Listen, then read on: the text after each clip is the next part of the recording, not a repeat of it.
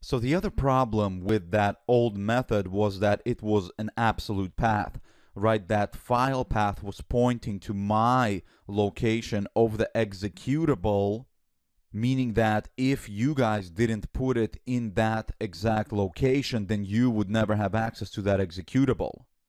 Therefore, that really sucks, and that's not the way it should work, right? The framework, you should just be able to drop it in a single place and everything should work. So what we need to do is use a relative method to retrieve our folder path. So what I did here was I actually created a getDriver method, which is going to retrieve us the path to the appropriate driver. This getDriver method, it takes an enum, which is going to list all of our drivers. Our enum is up here, and an enum is just a different type.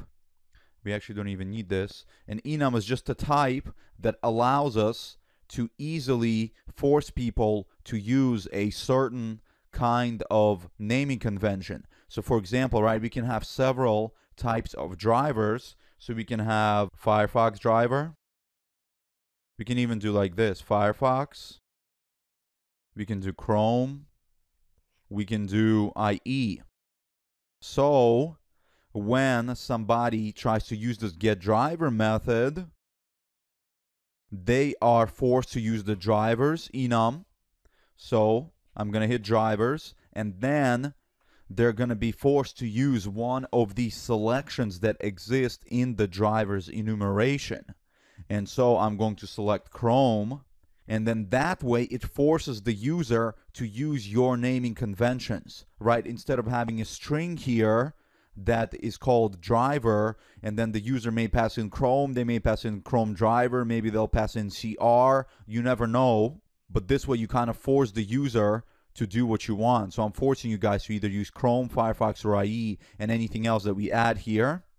And then we go down to our method here, and we can in the future create a select case statement whenever we add other drivers, but right now it's not necessary. So I just use the Yagni principle to create the only thing that I need to make it work. And so here I just created a dynamic way for us to get the path of the Chrome WebDriver. And so let's go ahead and run this so you guys can see what that actually returns. So I'm going to go ahead and do a debug. And so now that's going to come here, and over here we use a getpath.getDirectoryName method to use the location of the executing assembly.